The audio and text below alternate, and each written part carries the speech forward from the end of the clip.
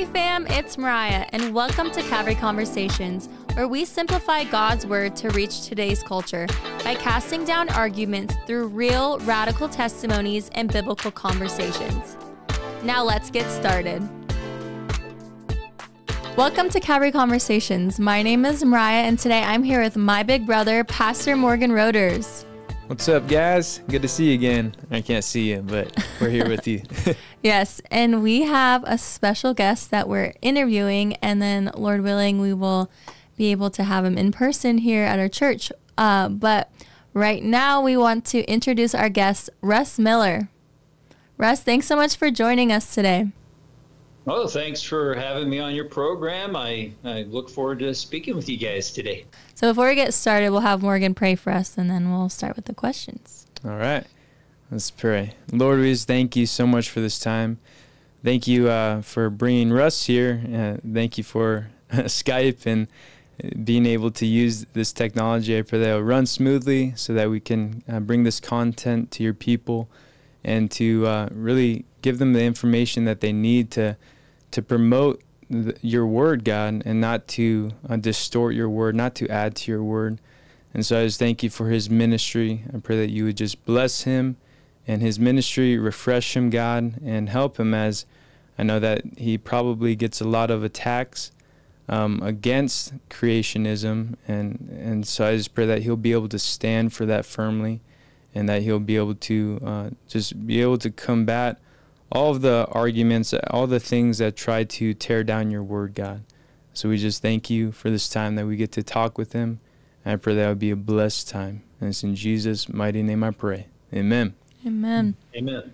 All right. So first question is kind of vague and broad, but who are you and what do you do? We know that you have your website, creationministries.org, that everyone can check out. We heard about you from David Catalano, who comes to our church, and we also have your book right here, which is called Cost. So can you tell our listeners who you are and what you do? Well, I always tell people I'm just a guy. And, I had a nationwide business. My goal was to retire at the age of 49, but at the age of 40, God got a hold of me, and I was a trustee in my church at the time. But I was also what you would call a theistic evolutionist. I have about 174 college credits. In fact, exactly 174 college credits. Wow. And all I taught is millions of years in Darwinism. And I had, instead of being one of the, unfortunately, majority of Christian kids that leave the church by the age of 20, I actually hung in there, but I made God's word fit with what I was being taught. So I thought God must use evolution in millions of years of time. There were a lot of things I didn't understand at that time about those teachings, like they put death before mankind, which we can talk about later. But at the age of 40, I discovered some of the information I share with others today, and it made a big difference in my life, to the point that I studied it for 4 years very intently, and I ended up giving my business away to a fellow who worked for me for 13 years, and I went cold turkey into the ministry. Well, that was 24 years ago, and this is what we've done since. So I speak in churches, conferences. I've developed several Grand Canyon tours. I take about 1,000 people a year on biblical-based Grand Canyon tours, which are extremely eye-opening. We've been doing that for quite a while now. I have 5 different books. My book Cost is my main book now, and it covers the top 10 old earth beliefs, top 10 Darwinian beliefs, top 10 reasons to believe the Bible, and more.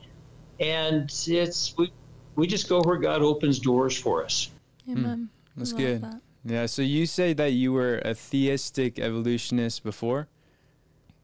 I was. Yeah. I wasn't a diehard. I wasn't selling it to other people. Yeah. But in my mind, I just figured, well, they're teaching we evolved over millions of years. I guess God must have used millions of years of time to slowly evolve us.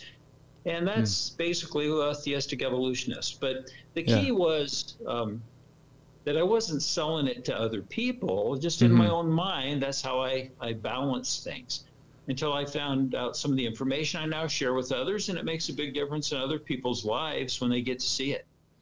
Yeah, because So I started studying this more this year, actually. So at the beginning of this year, when we were going through Genesis. And when I was looking at it before, I used to think, well, it's okay if some people think like old earth, and I wasn't into the evolution part, like mixing that. But with old earth, I was like, okay, maybe that's a thing that people can think or believe. But then when I started looking at it, it seemed like it was challenging the authority of God's word. And so I just wanted to see what you thought about that, and what you would say to someone who said, why does it matter? Why can't we just add millions of years? Like, why can't we put that between verses 1 and 2 and things like that? So, because I just heard someone say that, oh, the earth is 6,000 years old, but there's millions of years before that recreation of the earth. So there's a lot of different theories, but why is it so important to hold to creationism? Well, there's a few reasons. One is all the different beliefs out there today. If we start, first of all, the old earth beliefs that are worshipped today, and I mean worship, they're the foundation of Darwinism, naturalism, humanism, atheism, etc. They were only invented 220 years ago. They're a fairly new invention.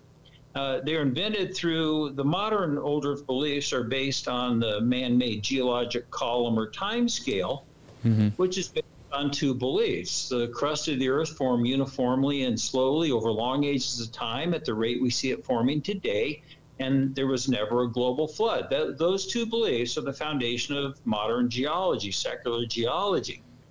Well, it's interesting because in 2 Peter 3:3-6, given to us 2,000 years ago, we're told in the last days, so this is the last days prophecy, I'm going to paraphrase here, but non-believers are going to come along claiming uniform processes and denying the global flood. And that's exactly what secular geology is based upon. So whether a Christian understands that or not, they are accepting those beliefs when they accept old earth beliefs. Now, from a Christian standpoint, I can see, and you're right, first of all, you got to look at God's word. So when you accept the old earth beliefs, you're actually denying God's word on the creation accounts and his accounts of his creation. He's the creator. So in a way, you're actually denying the creator. And now you're getting into a whole mess of theology there. But some people say to me, well, why does it matter if God used 6 days or 6 billion years? Well, probably one of the first things, besides the fact you're denying the flood. I mean, if you're an old earth Christian and you understand where those beliefs come from, you're going to claim it was a local flood, because secular geology is based on uniformity and denial of the flood. But from a Christian standpoint, what Christians do get is when I point out that every old earth belief, no matter how well intentioned it may be, puts death before Adam. That's a problem. Think about this. That's a big problem, because the foundation of the gospel message is that God gave us a perfect creation. In fact, if someone were to ask us, how can you have a loving God in a world full of death and suffering? Now, there's a common question, and it's an important question. I get that from scoffers and skeptics, and I get it from very well-meaning Christians both. Well, if folks listening get nothing out of our conversation today, I just want them to know how to answer that question biblically. It's a very simple answer. When someone asks you, how can there be a loving God in a world full of death? The answer is God didn't give us the world the way it is today, full of death and suffering. God gave us a perfect creation. That's the C on my book cost. What happened to it was Adam's original sin. The original is the O in the cost. And that original sin is what brought on the curse, allowing death to enter. And that's the reason we live in a world full of death today, but we have a loving God. So there's the biblical answer. But if you put death before Adam, you can't turn around and say Adam's sin brought in death. But, you know, that answer should go a bit further, though. You see, that original sin that allowed death to enter also separated us from God. That required us to be redeemed with him. Well, as you know, now we've got a big problem because we're all sinful. We can't redeem ourselves with God. If you ever told a lie, if you ever taken a paper clip or something that didn't belong to you, on and on that goes. but we can't redeem ourselves with God. So how loving is God? He sent his only begotten Son to live a sinless life and die in our place. His shed blood covering our sin. Yeah. So if we accept him, we believe in him as our Lord and Savior, we're redeemed with him. Well, when you put old earth beliefs, when you put death before Adam, and someone asks you that question, you can't answer it because you've already put death before Adam. You've torpedoed the foundation of the gospel message, and you probably never thought about it if you're just listening to us today. Yeah. That's what the book cost is about. Good. Yeah, Right that's here. good. Yeah, and I was thinking there's a verse in Genesis 3, I think it's 3:15, where it shows that Jesus was already, God was already planning redemption, right? All the way back in Genesis 3, where it says about, Satan, where, he'll bruise his heel, but we'll crush his head, right? Or God will crush his head. So all the way back in Genesis, he was already ready to redeem mankind. He's talking about the seed of the woman, and the seed comes from the man. So there we're even being told he's going to be born of a virgin. Yeah. It's all right there. And when we put death before Adam by accepting old earth beliefs based on denying the global flood, we just open the door to all sorts of bad theology and heresy. For that and matter. what's sad to me is, I've been looking at apologists, and a lot of the big apologists, the modern day apologists, they seem to adopt all these things. To me, I'm not sure why, but to me it seems like they want to be cool with the scientists of the day and be like, hey, we're smart like you, we're intellectual, but we still believe in God, But then when I hear them, I think it was William Lane Craig. I heard him talking about Genesis and just acting like it was a mythology, just acting like it was a fairy tale, the way that he was talking about Genesis. And I could see how that could be very detrimental to people's faith and to people looking at the Bible and thinking, it's just a story, just a fairy tale. And so when I saw that, I was pretty disappointed. And so I'm sure that disappoints you as well. But yeah. Well, it really does. Yeah. Unfortunately, it's also, or fortunately, depending how you want to look at this, it's also extremely biblical. I don't want to get into all the negatives here, but Jesus Christ, when the disciples asked Jesus, what would be the signs of the last days before the end of the world? The first things he warned us of was false Christs, false prophets, and false teachers.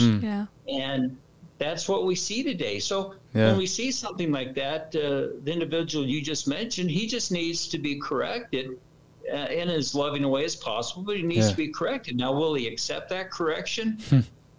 I guess that'll tell you if he's just a misled Christian or, We're told, though, there will be tare among the wheat, there will be wolves dressed as sheep, and there are out there. I'm not saying that this person is one, but if he is, corrected on this and still refuses and still goes out teaching heresy, that actually leads to a different Jesus than the one found in the Bible, that's a dangerous place to be, and that's between him and God. But we be careful. I actually have a false teacher test. My newest message is false Christ shall arise, and I compare the biblical Christ with these colored emblems, so it stands out, to the theistic evolution Christ, progressive creation Christ, and gap theory Christ. And when you compare them side by side, it just leaves people's mouths wide open, just like, wow. Because the other three are not found in the Bible. And that's easy to show. And there's a lot of well-meaning people. Most of the folks that believe in one of the other three, I call them the non-biblical Christs, because they're not found in the Bible. They're not evil people. They're just misled. And there's a lot of bad teachers out there. And I can't judge if a person is just a misled teacher or a terror or a wolf or anything else. Jesus knows, though, and he'll straighten it all out at the proper time. But what we need to do is try to give people reasons to realize, hey, you're off base here. And when you're off base on theology, we're all off base somewhere in theology. We all are. But being wrong about who Jesus is can be serious. I mean, one thing I ask folks is, do you think it's important to Jesus that we worship him as the creator he claims to be? Well, let me give you just a few examples. The first 5 words of the Bible, 5 words in the Bible, God has told us he's the creator. In the beginning, God created. Amen. In the middle of the 10 Commandments, etched into stone by God's very own finger, we're told, for in 6 days the Lord made the heaven, the earth, the seas, and all that in them is, in 6 days, resting on the 7th. On the day of Jesus' resurrection, he approaches his 2 disciples who he's told he would be crucified. He's told he would rise again on the 3rd day. And he was crucified, and now it's the 3rd day, and they've been told he's risen. They don't even believe it. They're leaving. They're heading toward Emmaus. On the day of Jesus' resurrection, he approaches them and begins teaching them with Moses, probably setting down the foundation, the creation, the original sin, the separation, and why he needed to die to redeem us. And the last time the gospel's mentioned in the Bible is in Revelation 14, where an angel's flying across the heavens holding the everlasting gospel while exhorting the people of the planet to worship the creator. You think maybe in the last days they'll be denying the creator? It's an important issue. In fact, the first time the elders in heaven are mentioned, falling down and throwing their crowns before the throne of the creator. Jesus is our creator, and I think we need to realize Satan's good at what he does, and he can get us to deny Jesus and not even realize that we're doing it.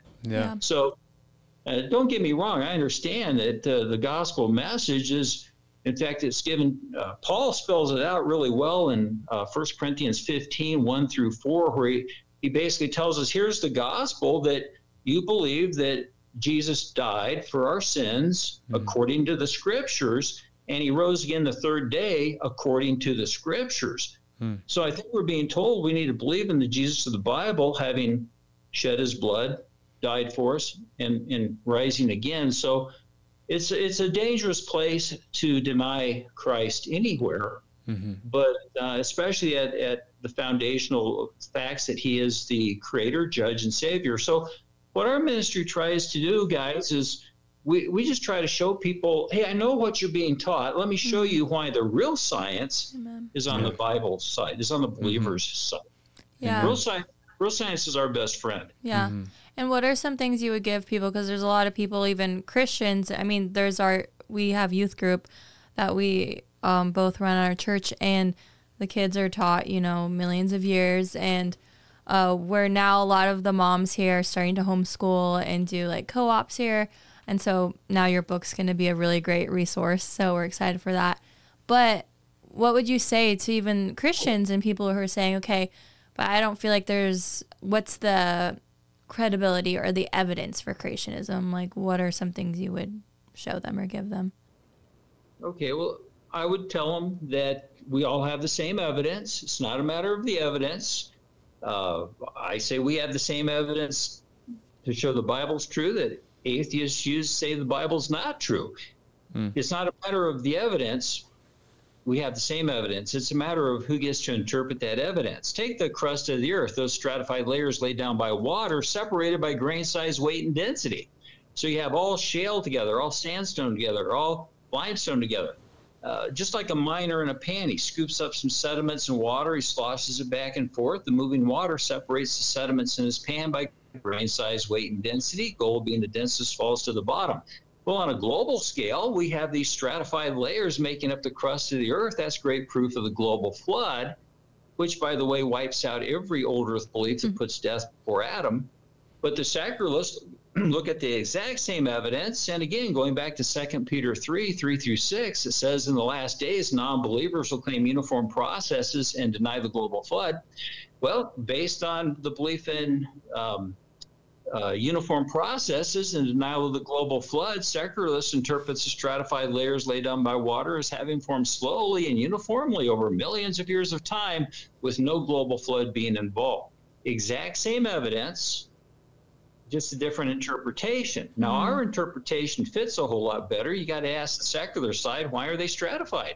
they form slowly, wouldn't it be just kind of a big brown conglomerate? Why all the stratified layers separated by grain size, weight, and density? They don't really have a good answer for that, but they own the system, and that's where we are today. Yeah, it's so sad. And I also, it's kind of going back, but what you're talking about, him being like God being the creator, and why that's so important is it in Romans or where, I forget the verse, but where it talks about they'll worship the creation rather than the creator, and that's what we see is people. 1. I think is in Romans 1. Yeah, Romans 1, 20, 21, right in there. Yeah. It was funny. We read Romans 1 to our youth, and they were like, what? Like, that's so clear. Like, just about homosexuality and everything. They're like, just what the Bible says is very clear what's going on today. But it's like a hand on the glove. Yeah. And so, I mean, what we see a lot, I think, I mean, you're in a different place in Arizona, but probably even more so if you're closer to Flagstaff and Sedona and all that, those places, but a lot of New Age where it's like they worship the creation, and but yet they wouldn't. I love how, as it Ray Comfort, he's like, you don't look at a building and say, oh, no one built that just happened, but so how would you explain that to people who are like, oh, this creation is so beautiful, but they don't want to believe there's a creator? That's a side note, but I guess it's pretty hard to be an atheist today. I don't really think there's many atheists. Most atheists are agnostics, which is a person who believes there's a higher power but says he can't know who that higher power is. When I used to speak on college campuses, I'd always have some kid come up to me when I was done and look and get right in my face and say, I'm an atheist. And like it was supposed to upset me when I'm actually thinking, well, that's your problem, not mine. I didn't say that. But what I would say is, I don't believe you're an atheist. I think if you're honest with yourself, you'll admit you're an agnostic. And every single time they said, yeah, I'm really an agnostic. It's just easier to say, it's easier for them to say they're an atheist because people don't question that. If they say they're an agnostic, people go, what's that? And they have to explain. So I think most your supposed atheists are really agnostics. How can you know anything about a cell and about the molecular motors that run a cell and about the genetic information and the complexity of the genetic information? We have 3 billion base pairs of genetic information per cell times somewhere around 80 to 100 trillion cells. And all the genetic information to code for all 8 billion people on Earth could fit into a container the size of an aspirin. Wow. Talk about complexity and all those molecular motors. There's just no way. This is the reason real science can't get life to start from non-life. That's a scientific impossibility. The law of biogenesis states that. And never has life been known to come from non-life. Life is too complicated to come from nothing. And that's the reason there really can't be a true atheist today unless they're very, very ignorant of even basic science. Yeah. Real science is on our side, by the way. Yeah. And my dad would always say, and agnostic means ignoramus, which just means on the Latin. Yeah. Yeah. Anyway, so it's kind of sad. He doesn't tell people. He doesn't say that to people. No, I think he does. No. Probably does. Yeah, but I learned that gets me in trouble. Yeah. Well, that kind of goes into the next question because a lot of people think that you just said science is on our side, but a lot of people think that Christians are illogical, for not believing in millions of years or in evolution or not being like some of the apologists of the day and saying, oh, it could be both. You can have, but I did a message on how it was titled, you can't have both, you can't have the best of both worlds. No, God is true, right? Like God be true and every man be a liar. So what do you say to people when they say, no, science isn't on your side, or when they say you're illogical for not believing in millions of years? Well, first of all, I realize that they are ignorant of all the facts. The other side, the secular side, owns the system. People only get their interpretation. Yep. So now I like to give, like in my book Cost, I give both interpretations because when you compare them side by side, nobody believes in the secular misinterpretation of the world. So they have to have a total monopoly. And Jesus said, "You're with me or you're against me." Amen. He didn't say, "Hey, take the secular atheist foundation and mix it into my word." I think that's a dangerous place to be, but Jesus will sort that out at the proper time. I just try to tell folks that real science is on our side. Most people don't know this today, and this is one thing I do to shock people with how badly misled we've been. I was speaking at a public high school up in Oregon a couple of years ago, and the kids came in and sat in the auditorium, and they were just cross-eyed, just glaring at me. And well, that kind of caught me off guard because I'm used to that in colleges, but I was kind of surprised that at the high school level they've been so indoctrinated. And God just gave this to me. Before I started, I say, "Hey, before I start, I want to ask you all a question. Of the 200 or so branches of modern science, how many of those branches do you guys think were started by Christians?" None. Probably 82%. And all of a sudden, the cross arms, it was like, what? How come we've never been told this before? Yeah. And I said, because secularists own the system, and they are giving you only their misinterpretation of the world. And that opened up the door, and then I just destroyed Darwinism for them, which, by the way, is one of my favorite things to do. I only have one teaching on Darwinism. It's the top 10 Darwinian lies in the textbooks, and it just destroys Darwinism. I've given it on colleges. One biology teacher saw it and quit her job and became a Christian. Wow. It destroys Darwinism. I just don't need, after that one, there's not much to talk about there with Darwinism. So I only have the one real message on Darwinism. Love that. That's awesome. Yeah, and it made me think of, too, just like the school system and stuff. I mean, we know that with our world, like everything is just, it's so crazy. Like even Big Pharma and all this stuff will probably be canceled for this, but like they have their one way of doing things, and then that's just how it goes. But we know, like with Christ, we don't have to fear these things, right? We don't have to fear all the craziness. That's why, praise the Lord, that we have Christ, the hope of glory, and he lives inside of us. But for those who don't know it, it kind of makes sense why they like will go for this, because they don't have Christ in them. They don't have the wisdom that the Lord gives. But I also think it's really sad, and Morgan was kind of mentioning this, but we see apologists, like this one guy, I'm not going to mention who, but he was telling me, and he came to our church, and he's really well known. A lot of people know him, and he was saying, well, the reason why I like Old Earth is because then it's a really good way to witness to the people who don't know. And I was like, it just makes me sad that it feels like you're talking about the last days, like they want their like itching, what does it talk about, like their itching ears, and basically they want to hear what they want to hear. And so how would you explain this to someone if they're like, oh, I just want to be able to like relate with people, and I want to relate with the students or stuff, and then you come in, go into the high school and just tell them it's all lies? Like, how would you explain that to not compromise, like for Christians to not compromise with this?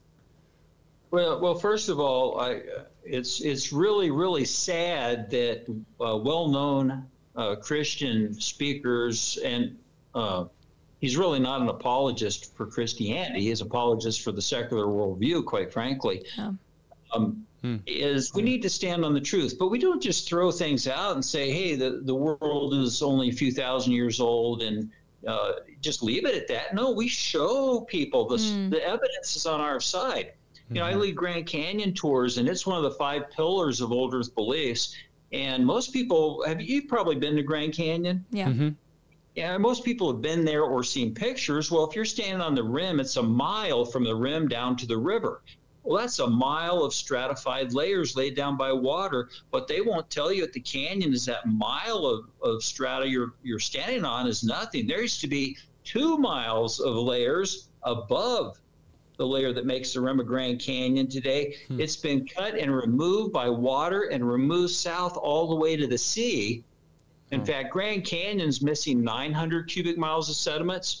This erosional event I'm talking about left behind what's geologically called the Grand Staircase, where water cut a 2,500-foot cliff at Bryce, dropped 40 miles south, cut the 2,500-foot cliffs at Zion, removing all those 5,000 feet of layers south to the sea, dropped another 45 miles, cut the 2,000-foot tall Vermilion cliffs, dropped another almost 90 miles and cut the 2,000-foot tall Mogollon Rim that goes east and west across northern Arizona. And it removed those layers south to the sea, where Grand Canyon's missing 900 cubic miles, the staircase is missing 133,000 cubic miles.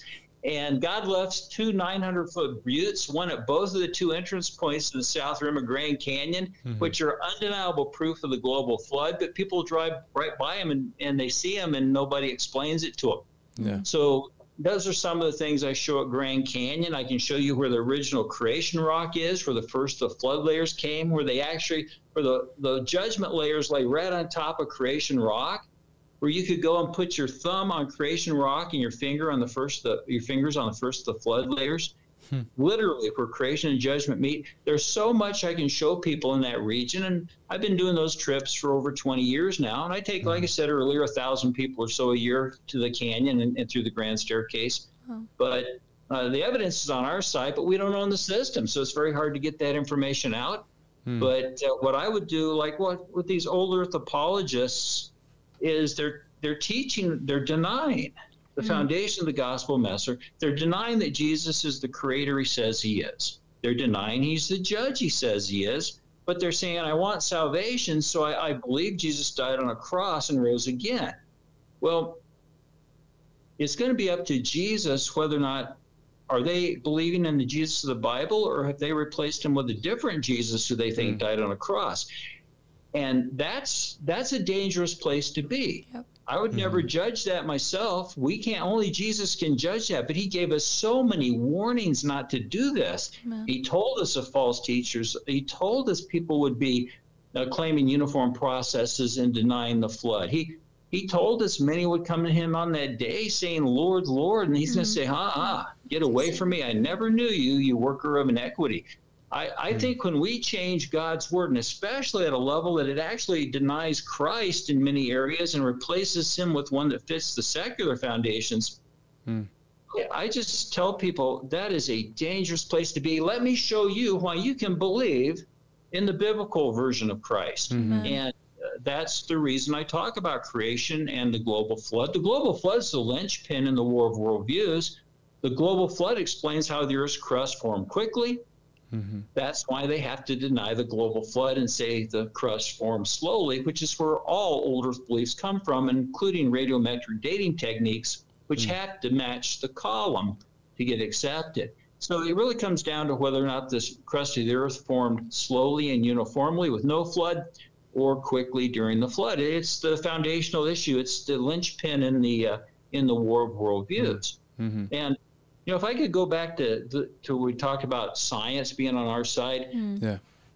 Most folks have never heard the difference between operational science, which is a believer's best friend, and historical science. In fact, I used to speak on college campuses. I'd cover this, and the skeptics in the audience, but we've never heard of historical science. And I would say, I told you I was going to show you things that they're not telling you here. So hang on to your hat. But operational science is what most folks think about when they think of science. Operational science is knowledge derived from the study and testing of observable evidence. That's real science, a believer's best friend. But historical science is a different issue.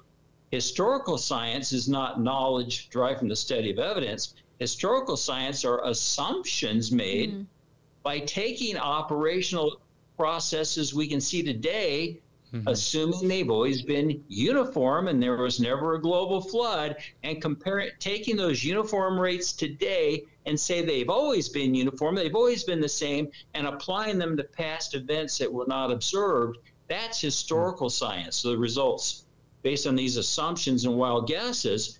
And whenever there's a conflict between what the Bible says and what's being taught as science, it's always historical science, not operational science. Operational science is our best friend, real science, but historical science is where the issues are. Let me give you an example of how debunked uniformity, and uniformitarianism is an official word, the belief that processes we can see today have always been the same.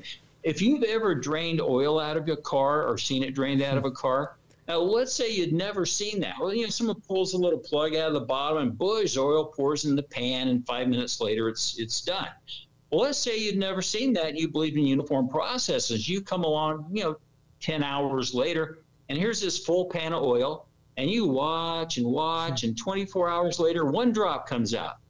Well, based on uniformity, one drop every 24 hours, you're going to conclude it took 100,000 years to fill that pan with oil. Yeah. But you're absolutely wrong. It happened quickly, and uniformity is a faulty theory. The Earth's crust, the stratified layers separated by grain size, weight, and density by moving water, they form quickly in the flood, not slowly and uniformly at rates we can see today. So they have to deny the flood, and that's why it's the linchpin in the War of Worldviews. So historical and operational science, real science is our side, our friend. Yeah, that's good. Yeah, Ken Ham, I was at the Ark Encounter last October, and he was explaining that the difference between historical science and so and then also when I was thinking about that, since you do your tours in the Grand Canyon and you're seeing all these layers, and people always go back to the fossil record and they're saying, well, the fossils prove that the Earth is 4.6 billion years old or whatever. And but then you see things like trees upside down through all the layers, and so what are your favorite examples, or how do you debunk that to people when you're bringing them on tours and showing them the layers and stuff? How do you say that the fossil record doesn't mean that it's billions of years old, that the Earth is billions of years old? Well, first of all, I go back and explain how the age of the fossil record, the stratified layers, are based on your belief in the man-made geologic column, that the layers form slowly and uniformly without a global flood, or quickly in the global flood. The global flood wipes out their old Earth beliefs. So, the geologic column basically said the layers are so thick, and we see them forming at about 1 inch per 1,000 years today. And based on uniformity, it's always been the same. So it took 15 million years to form this thick of a layer, and 80 million years to form this layer. And that's how they came up with their old Earth beliefs. Now, the way they date things is first of all, folks think radiometric dating techniques basically prove the date of the fossil or the layer. Actually, the sedimentary layers that make up the crust of the Earth, there is no radiometric dating technique to date sedimentary rock. They date the rock layers by the fossils in it, based on the geologic column or timescale invented about 220 years ago. Okay, well, let's say they date the fossils by the rock layer they're in. Let's say they date the rock layer by the fossil in it. They do it both ways, actually. The circular reasoning there. Yes. That they, I show a textbook in my message on the top 10 old Earth beliefs, by the way, that shows on page 306 in a textbook, they tell kids they date the rock layer by the fossil in it. And then on page 307, it says they date the fossil by the rock layer it's in. And it's all based on the geologic column. But their fossils are the key. They're called index fossils. They supposedly went extinct while this layer was forming, so they wouldn't be found in the newer layers above because they had gone extinct way back here, supposedly. But their index fossils are being found alive today by the dozens. It's totally destroying the geologic column's credibility. And the radiometric dating techniques have to match the column to get, because they get a wide range of dates when they isotope date something, and they pick the date that matches the column. So there's no viable way to age things old. Most things will show a young Earth if you really get into it. And I show people that there's no reason to believe and trust in the radiometric dating techniques. They're based on multiple wild guesses. And one being that, let's say, potassium decays into argon. Well, they assume no argon was there when the rock first formed. That's an assumption, unobserved. But they're finding now that argon's oftentimes found in rocks that just formed in lava flows, etc. So their assumption that the daughter material, the argon in this case, that they're measuring was at zero when it started has been blown out of the water. Well, if it had the daughter material in it, argon in this case, it's going to date millions or billions of years older than it really is. So the radiometric dating techniques are full of holes. Yeah, why do they still why do they still talk about it when clearly they can radiometric date something like 50 years old and get thousands or millions? You know, why do they? I mean, I kind of know why they do that, but why do they still use these things that have been proven to not be reliable? Well, you know, it comes right down to they're supporting their worldview, their religious belief. And if they lose millions of years, they lose it all. They lose everything. There's really only three viable religions that survive a global flood. This is how important the global flood is. That would be Christianity, Judaism, and Islam. Wow. Well, Islam was invented 600 years after the Bible was written. It's got a lot of historical issues. Truly, the global flood, when properly explained, brings the world down to Christianity or Judaism, which is really one question. Is Jesus the promised Messiah? So when you do this correctly and you destroy Darwinism, then you destroy the age of the earth beliefs, and you bring the world down to one question, is Jesus the promised Messiah? Well, then you go to the prophecies fulfilled. Amen. And that's what we used to call in the business world a done deal. But here's the thing with the Christian speakers who sell old earth beliefs, and it's really a shame. But they and we, when we accept old earth beliefs, we open the door to every false religion out there. And we could bring it right down to 3, right down to 2, right down to the prophecies fulfilled. And that's what I try to share with people. You know, the facts are on our side, but we don't own the system. And that's where it is today. That's really what it comes down to. And I like your heart about it, because you know, it's like, you know, that the Bible clearly says that these things are going to happen, that false teachers are going to, you know, rise up. And, you know, you, instead of being sad and, you know, it is, you know, disappointing, but instead of being like, oh man, it's all going down, you know, going to a bad place, instead of doing that, you're like, yeah, it is, but I still need to get the message out. I still need to correct lovingly, you know, correct those who are speaking false things. And you're still, it seems like you're still hopeful. And that's what I like about you, that you don't give up. You know, you still teach and preach and share the truth. And even though you know that, yeah, it seems like we're really close to the end. We're in the last days, but you're not giving up. So I'm thankful for that. You know, I appreciate what you said. And, you know, I mean, I've had my failures over the years, like we all have, but the goal is, it's not about us. It's not about me. It's about Jesus Christ and getting people to put their trust in him so they can spend eternity with him in heaven, rather than the alternative, which doesn't sound like a very good place to go. And it is disappointing when we see people inside the church just given warm and fuzzies when you know, we're losing the majority of our kids by the age of 20. We gotta cover these issues. You know, I love to do just a warm and fuzzy, but there's too many important things at this point in time to cover. And we're not shepherding people if that's all we're doing. So I appreciate you guys standing on the truth. And I just try to do my best. I feel God called me to stand on the truth, and that's what I try to do. I try to do it in as loving way as possible, because I am challenging people inside of Christian circles. Over 90% of our seminaries and colleges teach old earth beliefs to put death before Adam. So I realize I'm swimming against the stream, but I had a pastor once tell me, well, hey, Russ, have you ever been, you know, done some fly fishing?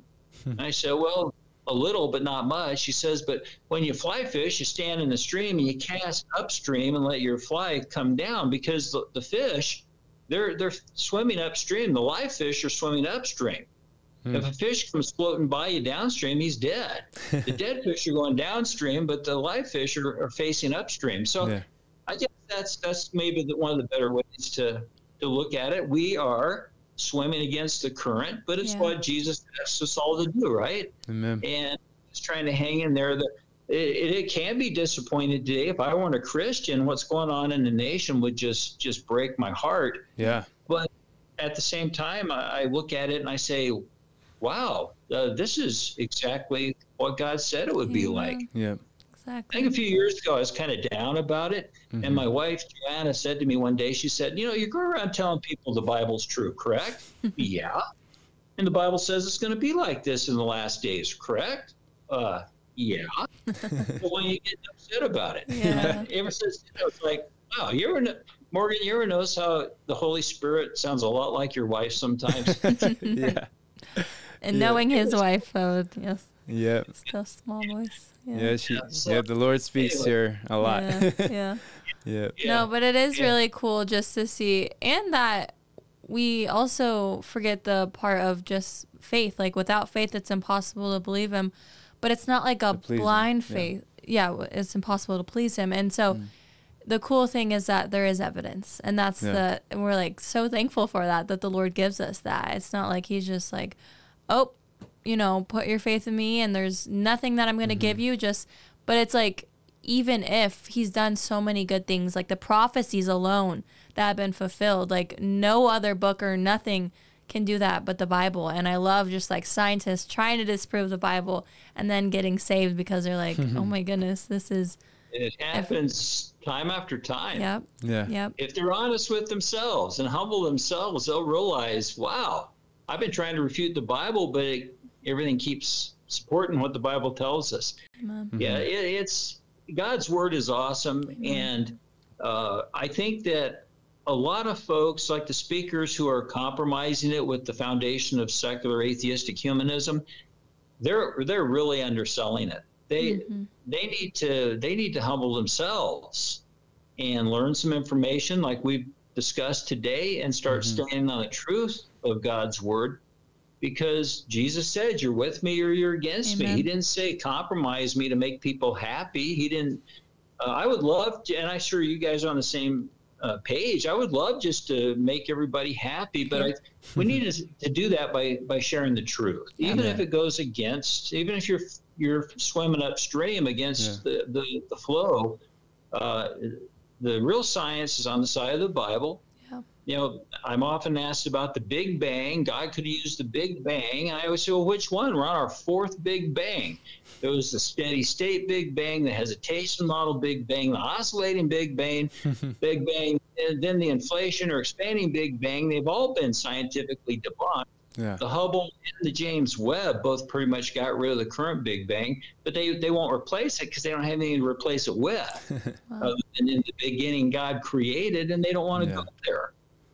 Science shows evolution, only micro changes within the same kind of plant or animal take place. Dogs produce various dogs. People can produce various looking people, but people only produce people. Canines only produce canines. Kinds only bring forth after their kind.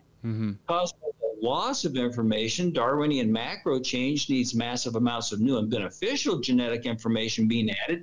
Real science knows of no way for that to happen. And the reason that's important, especially for kids still in school to understand, is 10 times in Genesis, we're told plants or animals will bring forth after their kind. And that's the only thing science has ever observed, is bringing forth after their kind through the loss of information. They lose too much, they die off.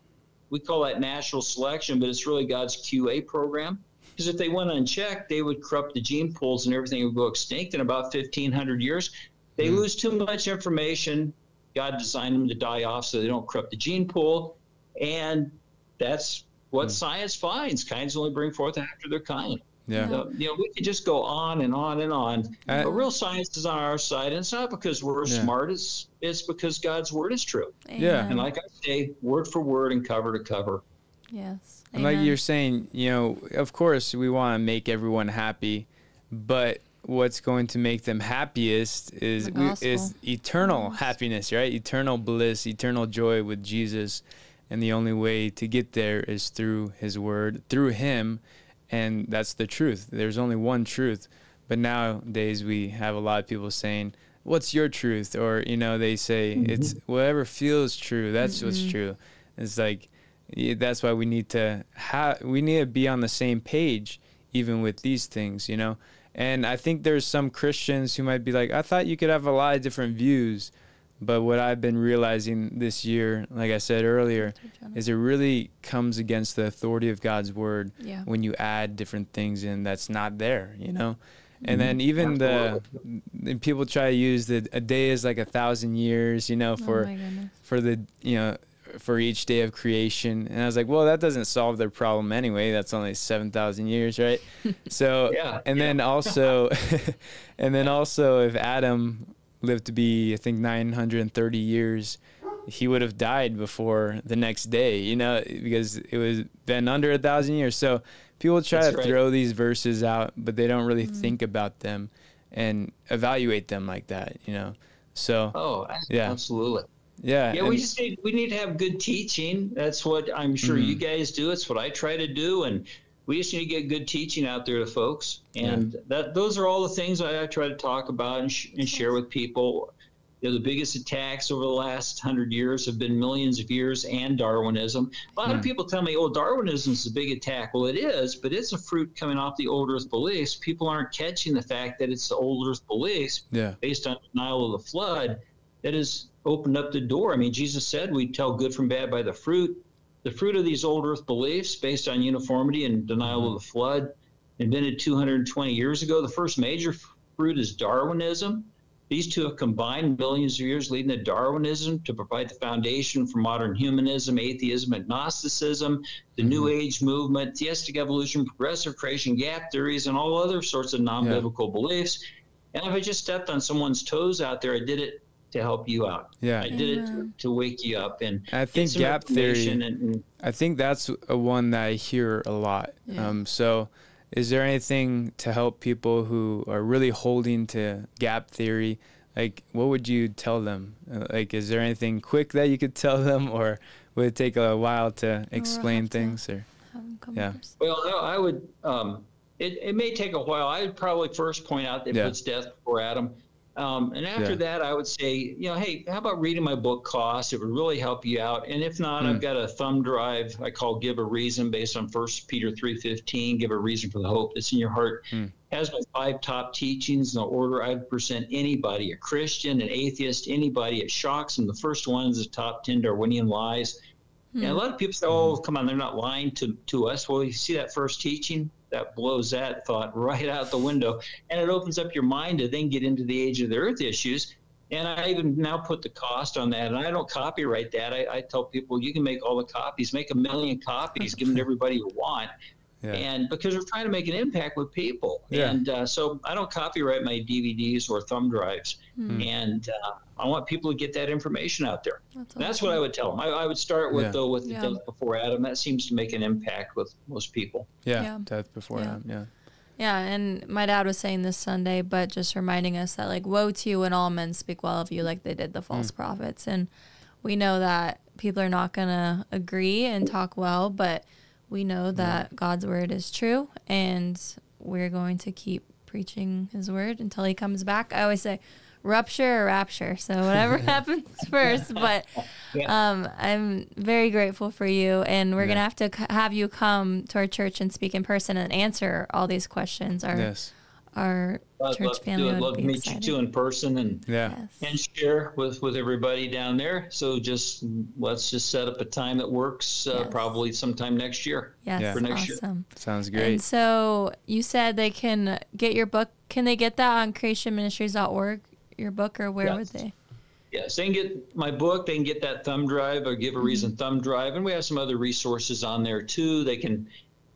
We've got a couple of our staircase and rim tours on there for next year, so they can find a lot of information. But the book it's a very good book. In fact, Northwest Christian School out of Phoenix has been rated the #1 private school in Arizona for 9 years in a row. And they actually have developed a course in their school based on my book, Cost, and my videos that are input throughout the course. And they actually are putting it online so kids and people around the globe can take it. And they're hoping that within a year it will qualify for public high school credit. Oh, cool. Kids take it. So they're working on that right now. So hopefully I'll use it to get some information out there reach a few people. That's all we can do, right? That's I can tell that's your heart, because, you know, you just want to get it out. You don't need, like, of course we need money to survive, but you're not about the money. That's why that's another thing I'm thankful about just talking with you, that you just want to get the word out because you care about people's souls, you know, and you want them to know the truth. So thank you for God takes care of us, you know. God takes care of us. I tried to not get in his way. Praise God. Well, thank you so much, Russ, for joining us. Do you have any other things you would like to share before we end, or?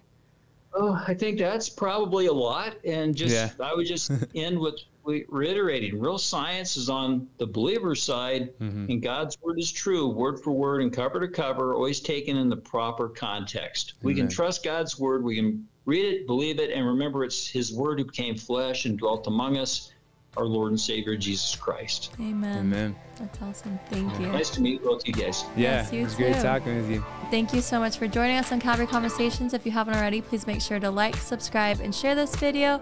And also you can check out Russ Miller's website down below. It is creationministries.org. And you can follow us on Instagram at Calvary Conversations. Thanks so much, guys, and God bless.